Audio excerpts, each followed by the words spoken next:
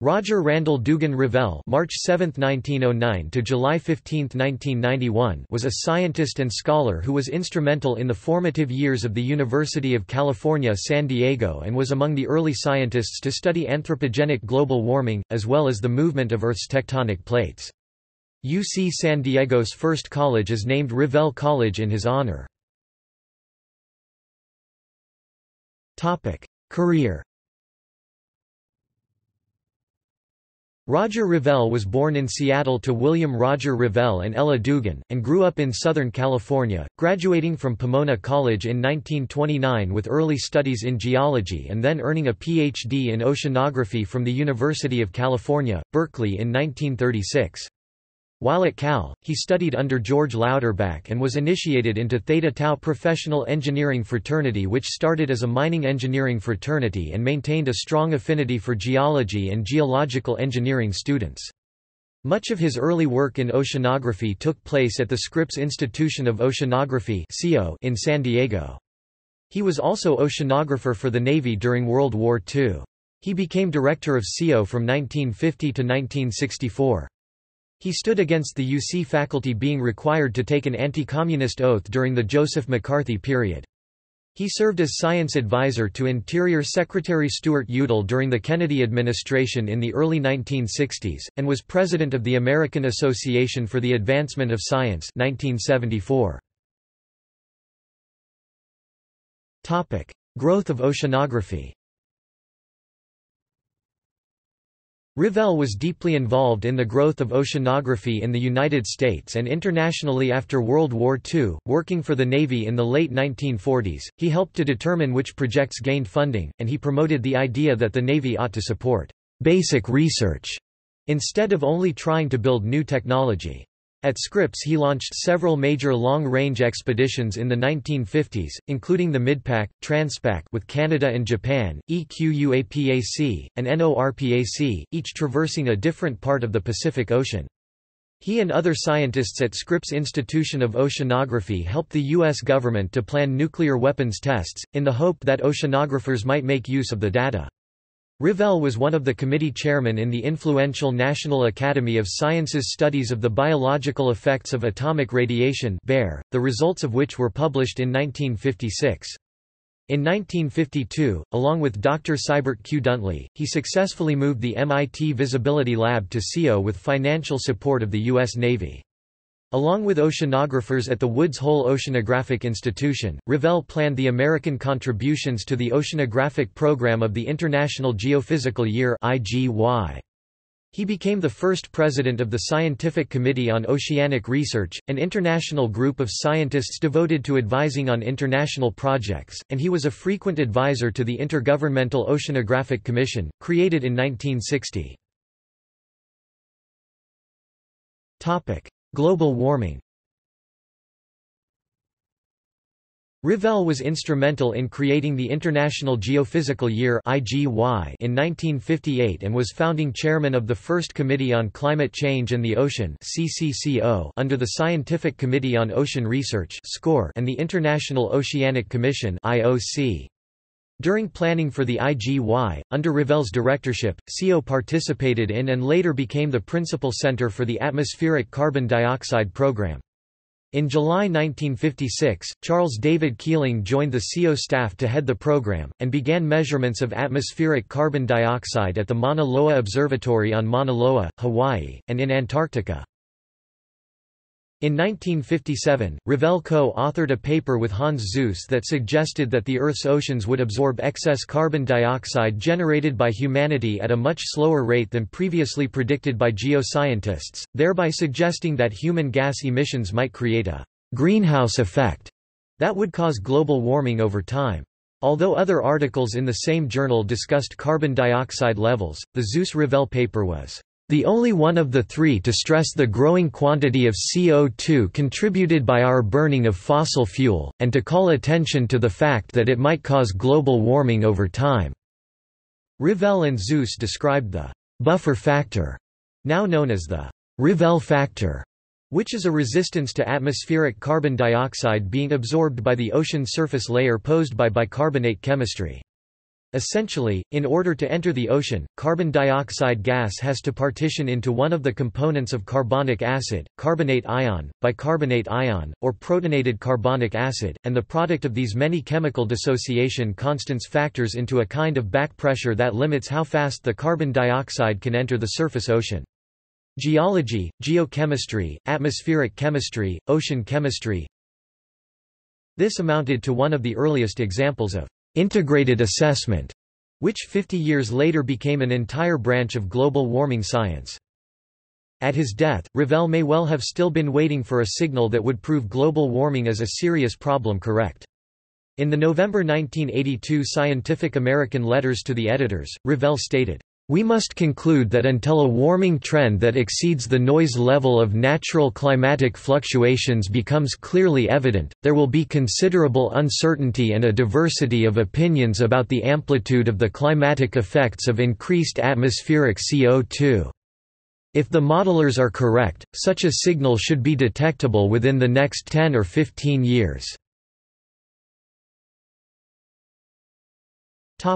UC San Diego. During the late 1950s, Revelle fought for the establishment of a University of California campus in San Diego. He had to contend with the UC University Board of Regents, who would have preferred merely to expand the University of California, Los Angeles campus rather than create an entirely new campus in San Diego. He also conflicted with San Diego politicians and businessmen who believed the campus should be established in San Diego proper, such as near San Diego State University or in Balboa Park. The decision was made in 1959, with the first graduate students enrolled in 1960, and the first undergraduates in 1964. Revelle's struggle to acquire land for the new campus put him in competition with Jonas Salk, and Revelle lost some of what he called the best piece of land we had on UCSD's eventual Torrey Pines site to the fledgling Salk Institute. In later years Revelle continued to show some animosity toward Salk, once saying, "He is a folk hero, even though he is not very bright." When at Scripps and while building UCSD, Revelle also had to deal with a La Jolla community that refused to rent or sell property to Jews. In addition to battling the anti-Semitic restrictive covenant of La Jolla real estate, Revelle helped found a new housing subdivision for Scripps professors, partially because some of them would not have been allowed to live in La Jolla.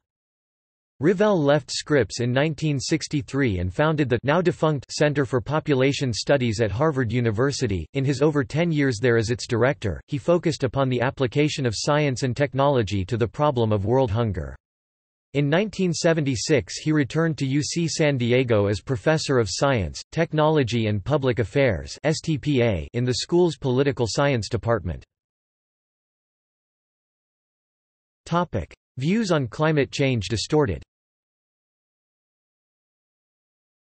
In 1991, Revelle's name appeared as co-author on an article written by physicist S. Fred Singer and electrical engineer Chauncey Starr for the publication Cosmos, a journal of emerging issues, titled, "What to Do About Greenhouse Warming, Look Before You Leap," which was published in the summer of 1992. The Cosmos article included the statement that, "drastic, precipitous, and, especially, unilateral steps to delay the putative greenhouse impacts can cost jobs and prosperity and increase the human costs of global poverty, without being effective. Stringent economic controls now would be economically devastating, particularly for developing countries." The article concluded, "The scientific base for a greenhouse warming is too uncertain to justify drastic action at this time. There is little risk in delaying policy responses." These particular statements and the bulk of the article, including the title, had been written and published a year earlier by S. Fred Singer, as sole author. Singer's article stated that, "There is every expectation that scientific understanding will be substantially improved within the next decade," and advocated against drastic and hastily conceived action at the time without further scientific evidence. It does not, however, deny climate change or global warming.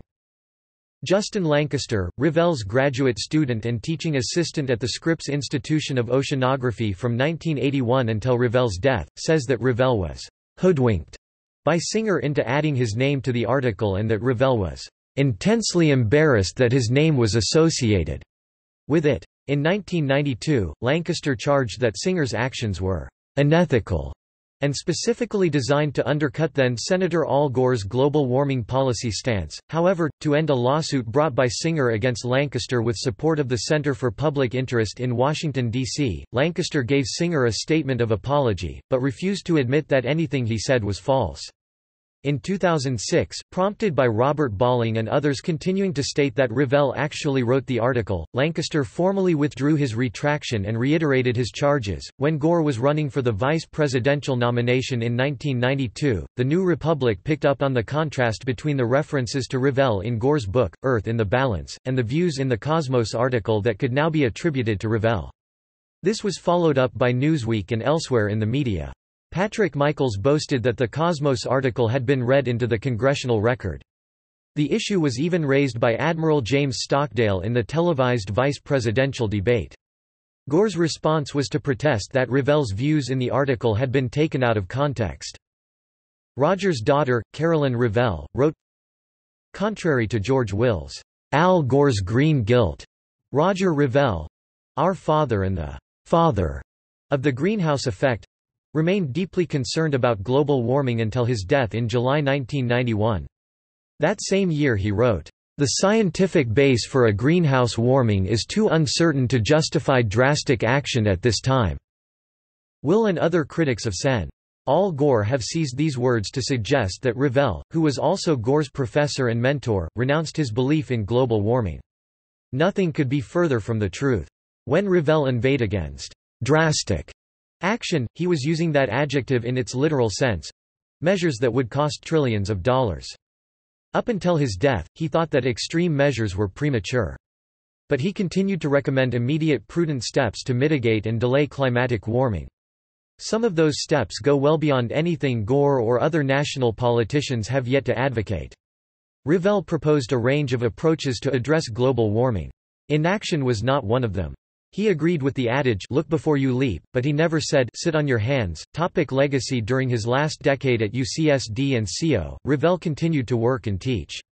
In the early 1980s, he taught undergraduate STPA seminars twice a year, in energy and development, mainly on problems in Africa, the carbon dioxide problem known now as the global warming problem, and marine policy.